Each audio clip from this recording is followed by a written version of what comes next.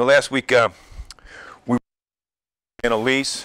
She was down a little bit, a little sick, and she's recovered quite nicely. As a matter of fact, Ellen and I were talking about it last night, that we've never seen her happier in her entire life. As you remember, she's working in a prison in North Carolina, and she really enjoys prison life. She's got her own car, brand new car, a new car to her anyway. And she's got her apartment. She's making a lot of friends right there in the prison. Matter of fact, she's got a nice boyfriend now. And as a matter of fact, he's due to be paroled in 6 years. So we're excited about that. So, but it's still kind of a scary thing to have a daughter basically kind of like living in prison. She told me a few weeks ago that she was having a class on what happens when one of the inmates rapes one of the guards, and which that was a little disconcerting for me, but you worry about it sometimes. And I was coming out of Wegmans a couple days later, and I saw in the Daily News an article about a convict in Rikers Island prison in New York raping one of the guards, one of the female guards. And of course the other prisoners came to her aid, so they saved her from that. But it's kind of a scary idea, all these people that have committed these horrendous crimes, and yet people are exposed to them still that could still be hurt by them. I'm wondering how we should deal with the issue of capital punishment. William F. Buckley once did a report on capital punishment in America. He had some statistics about it. From 1976 to 1990, there were 265,000 murders in America. And in that time period, there was only 125 executions. Which leads me to the question of how we as Christians should look at capital punishment. How do we view it? Well, let's pray. Father, we thank you so much for your word this morning. We thank you for your love and your grace, and we thank you for your mercy, Lord, that indeed we sang this morning about how indescribable your love is and how merciful you are, Lord, and we praise you and thank you for that. And we pray it in the precious name of our Savior. Amen. 1998, there was a woman by the name of Carla Faye Tucker. She was due to be executed in the state of Texas. She was accused of killing, strung out on drugs. She killed the people. At her trial, she claimed that she was innocent. When she got to prison, she had a conversion to Christ. She became a born-again Christian. She had a tremendous ministry in Christian, leading other prisoners to Christ. She had a viable ministry, and it came time for her execution. And I had this gut-wrenching feeling that, oh, Lord, don't let it happen. And there were a number of people that were interceding to the governor of Texas at the time. One of them was Pat Robertson, Pope John Paul II, the president of Italy, the president of the UN, Newt Gingrich, all petitioned to have her execution stayed. And I remember the day that she died, I had a tear in my eye because I was thinking, this is a sister in Christ that's being executed. And so sometimes we as Christians have ambivalent feelings about capital punishment. Sometimes we look at it and we think of God's mercy, forgiveness. And a lot of Christians don't believe in capital punishment because if you kill somebody, they're never going to come to Christ. If you keep them in prison for years and years and years and years, it's quite possible that they could come to Christ. So there's a lot of people that are ambivalent about it. As Christians too, we want to be good stewards of the government. And when somebody has been pronounced by the judge to have capital punishment, they'll appeal it and appeal it and appeal it, and it'll be 30, 40 years before it's actually carried out to the expense of the taxpayer. So there's that problem too.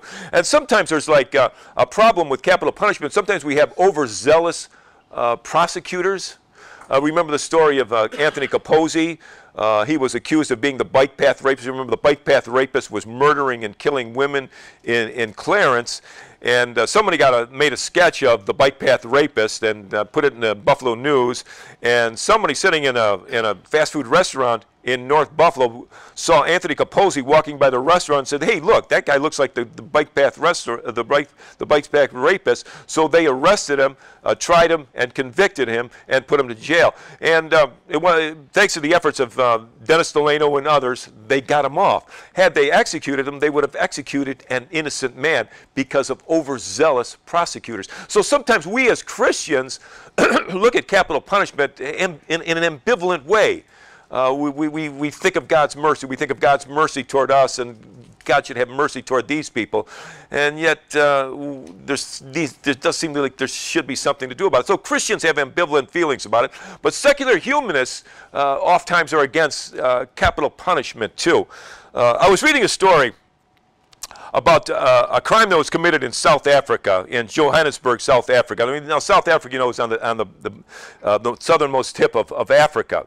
And there was a news team out doing a remote, and they had the cameras all set up, and they were going to do the remote, and in comes a burglar, or I'm sorry, a robber. He comes by and doing the newscast. He steals the man's computer and steals the man's headsets right there in front of the whole world. I mean, it's like somebody robbing the eyewitness news team. I mean, in South Africa, they got this tremendous crime problem, a lot of murder, a lot of criminal activity. But you imagine somebody robbing the eyewitness news team while they're filming.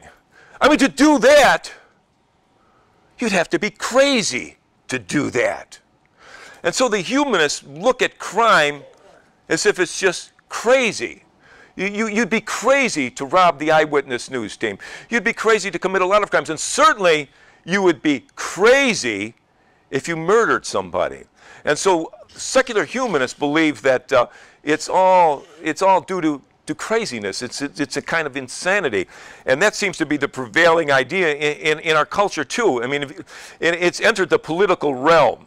I mean, if you want to defeat your political opponent, the best way to do it is just say, he's crazy, or he has crazy ideas, or he's doing crazy things. And that's the way secular humanists look at this. They've taken it from the realm of moral and put it into the realm of pathological. Anybody that does anything must be crazy. They need to be straightened out. And so you'll notice that coming up in how we describe our prisons. They're no longer penitentiaries or penal institutions. They're correctional facilities.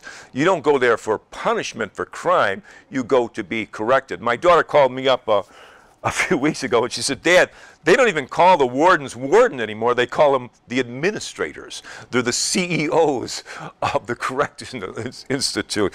So that's the way secular humanists argue the position that capital punishment is retribution for a crime. You're just getting even with somebody because they did something bad.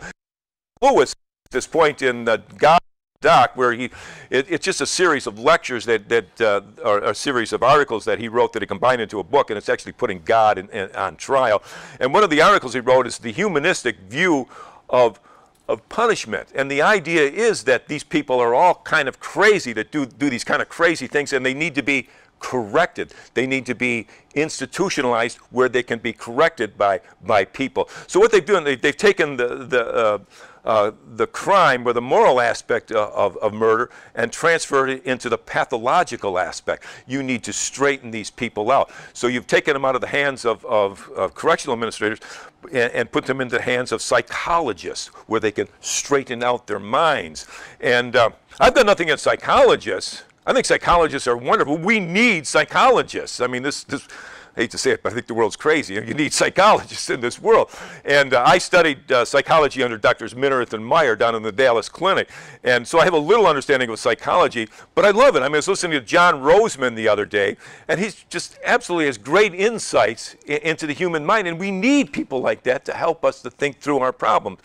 But what Loos is arguing is that when you give the penal institutions over to the psychologists, it's tyranny. It's dehumanizing to take a human being who's committed a crime and try to straighten out his mind. It's like what they do in the communist world. If you ever notice what's going on in communist China or communist North Korea, that's how they view crime. They take people, put them in prison, and straighten them out. Kim Jong-il, the former prime minister, but he wanted to make North Korea's movie industry competitive with America.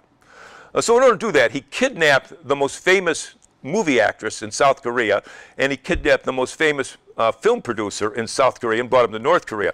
Well, the film actress complied with his wishes, but the movie producer didn't comply with what Kim wanted done. So Kim put him into a hard labor facility for 4 years. And after 4 years of being in this hard labor, he was converted to the North Korean way of thinking, and he produced some very fine films for the North Korean people. But that's the way secular humanists view crime. It's all crazy. People need to be straightened out. Capital punishment is just retribution. You're just getting even with somebody. But what does the Bible say about capital punishment? Now the earth was corrupt in God's sight and was full of violence. God saw how corrupt the earth had become and all the people in the earth, and how corrupted their ways. We were talking a few weeks ago about the Great Tribulation, whether Christians are going to go through the Great Tribulation, and Val proffered the idea that there's a tribulation before the Great Tribulation. And I kind of buy the idea, because what Paul says, in the end times, men's hearts will grow cold.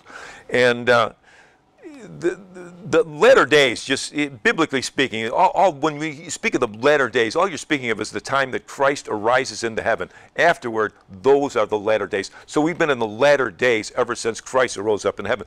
But there is this sense in which, as we go closer and closer to the coming of Christ, things become more violent because men's hearts become more cold. And that's the society we seem to be living in. There's things that are happening now in my day that I can't even imagine happening in the 1950s and 1960s when I was growing up. For example, there's a threat by ISIS that they're going to bomb the malls. And Ellen and I are looking at each other going, well, I don't know if we're going to go to the mall anymore, because they're threatening to bomb the Mall of America.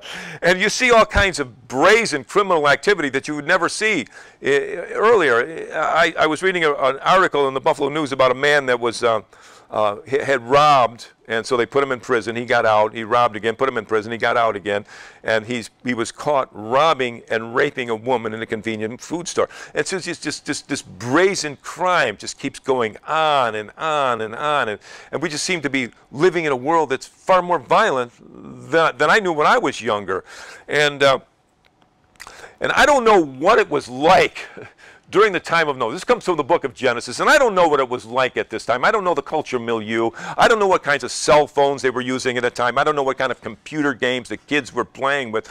But the inference in that passage is that it's a time of great violence. Violence has come into the land.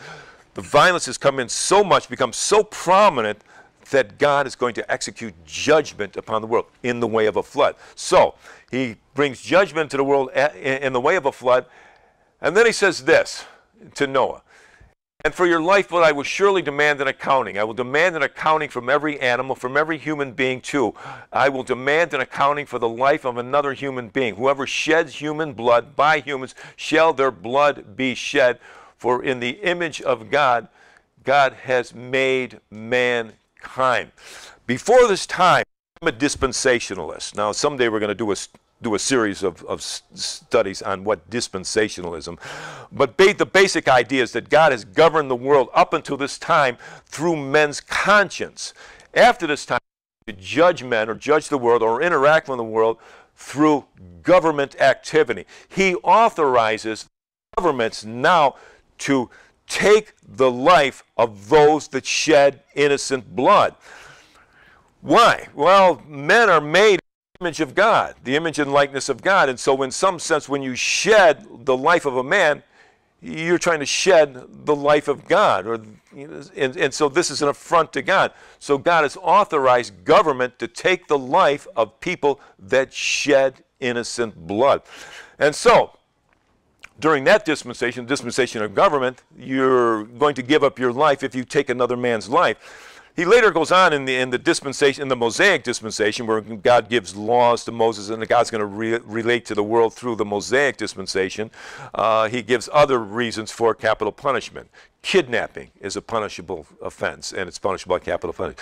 Bestiality, homosexuality, these are all sins punishable by death. And my favorite one is is if a prophet speaks and the prophecy doesn't come true, he's to be punished. He's to be executed with capital punishment, which leads me to understand, why do some of these preachers and some of these people on television make all these extravagant prophecies, knowing that God is against that? If that prophecy comes through, it doesn't come true, you've made God look foolish. God is very much against that. But at any rate, that the idea of capital punishment or is founded in the Old Testament, and it continues in the New Testament.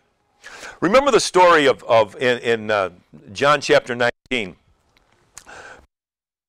is the Jewish people. And the Jewish people are saying, well, you know, this Jesus, he's claiming to be God, and that's against our law. And so we need him to be executed. We can't do it with our law, but you can do it, Pontius Pilate, with your law, with the Roman Empire. You can punish him. And Pilate sitting there goes, well, this is to do with me. I don't even understand what this man has done. He's innocent in my eyes. So he's wrestling with them. You know, what's he going to do with the Jewish people? What's people happy, but at the same time, he feels like he's going to be interfering with an innocent man. So he goes up to Jesus. He walks in, and Jesus, you know, let me ask you one question, Jesus. Just one question. Jesus, where are you from? And Jesus is just silent. He doesn't even answer Pilate. And Pilate looks at him and says, Jesus, do you not understand that I have the authority to set you free, and I have the authority to crucify you? And Jesus just looks at him and says, yeah, you have that authority because you got it from above. Jesus is saying, Pontius Pilate, yeah, you have that authority to execute. The question is, where did Pilate get the authority to execute Jesus? He got it from Genesis chapter 9. That was given to the government, and it isn't abrogated in the New Testament. Example, in Acts chapter 25. If you remember Acts chapter 25, Paul is standing there before Festus. Remember, Festus replaces Felix as the governor of Judea. And Festus says to him, well, you know, the Jews want to try you. And it says, Paul looks at him and says, well, I appeal to Caesar. I want to be tried by Caesar. And Festus says, well, do you really want to go before Caesar? Yeah, I'll go before Caesar. Caesar has the authority to kill me. If I have done something wrong, I do not deny that Caesar has the authority to execute me, indicating that the capital punishment still remains valid in the New Testament. And you see it's valid in the age of the church. Romans chapter 13, the passage that Laura read from this morning, was Paul says that the government does not carry the sword in vain. And I take the sword to be a metaphor for capital punishment. And so what Paul is saying is that they have the authority to execute. And I think inherent in the idea is that capital punishment is also deterrent. I think the main focus of capital punishment, and this is an argument that C.S. Lewis makes in discussion, that the main focus of capital punishment is penal. It's not retribution, it's remedial, it's penal. But along that same lines is the idea that it acts as a deterrent. Capital punishment acts as a deterrent. If you don't think so, I would just make an allusion to the mafia. Now, I'm not going to put down the mafia. I love the mafia because I don't want anybody saying that I say anything negative about the mafia because they're going to put a hit out on me or something. And Mrs. Haggerty, as a matter of fact, loved the guys in the mafia. She said they were some of the most gentlemanly men that she ever dated. The guys in the mafia, they always treated her like a lady. So I've got nothing against the mafia, but the mafia have a rule of silence.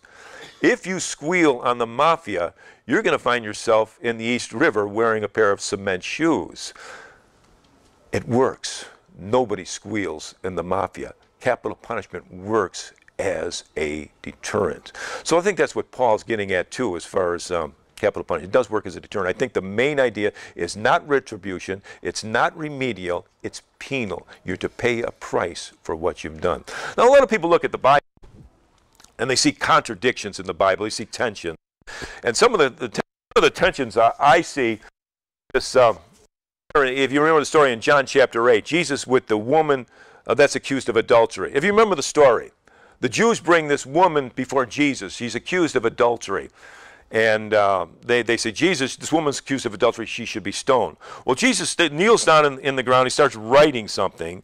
And then he stands up and he looks at them and it says that he who is without sin, let them cast the first stone. Kneels down again. He starts writing. I don't know what he's writing.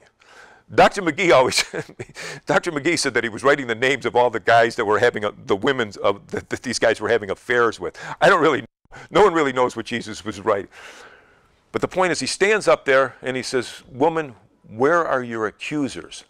These guys all scatter. So people infer from the passage that God is doing away with or abrogating capital punishment. But that's not the case. What Jesus is doing is showing their hypocrisy. He's pointing out that this is a fabricated case. They're just bringing up charges to try to trick or play games with him or something. But it doesn't abrogate capital punishment. The other idea that people use to believe that capital punishment is abrogated in the New Testament is in the Sermon on the Mount in Matthew chapter 5. Jesus says, an eye for an eye and a tooth for a tooth, but I'm going to give you another way of dealing. You're to love people. And so people say, well, yeah, he's done away with capital punishment. No more eye for an eye and tooth for a tooth. We're just to love and accept each other. I think that's a false. Jesus is trying to do there. He's teaching these people that they have misinterpreted the law, they've twisted and contorted the law, and they've used the law for their own purposes. I'll give you an illustration. In John chapter 5, Jesus heals a man that's been lame from his birth. This man has never walked. Every time he has to go somewhere, somebody has to carry him on a mattress. Well, Jesus walks up to him and he heals the man, and he says to the man, "Get up and carry your mattress." And so he stands up, starts walking, carries his mattress, and the Jews are all bent out of shape. They're apoplectic. This man healed on the Sabbath. They didn't care that this man was able to walk. They had no compassion, no love for the man. All they cared about was the law. And that's what Jesus is saying in Matthew chapter 5. Don't go to the extremity of the law. There's a greater principle, love. And he's not saying that you shouldn't punish a criminal. If a criminal does something that's wrong, he does something that's a violent crime, he has to be accountable for it. You just don't say, oh, I forgive you and love you. For example, if wrong and he violently raped my daughter, I would look at him and say, oh man, you shouldn't have done that, but I love you anyway. Don't worry about it. And then the next day he violently rapes my other daughter, and I look at him, well, don't worry about it, man. It's fine. Don't worry about it. It's all is forgiven. And then the next day he rapes my wife. I look at him and say, well, don't worry about him. Don't worry about it, man. It's all right. I forgive you. No, the concept is absurd. That's not what Jesus is saying. Jesus is saying you need to be accountable for what you've done, but you do everything in love, and you don't go to don't twist and contort the law. Another passage might be the one with Cain and Abel. Cain slays Abel, and Cain has never received capital punishment for what he's done to Abel. I guess number one is that capital punishment hasn't been authorized yet, because capital punishment isn't authorized till Genesis chapter 9. The other idea is that God, in his own purpose, is in that early in the stages of man's development, probably wants to use Cain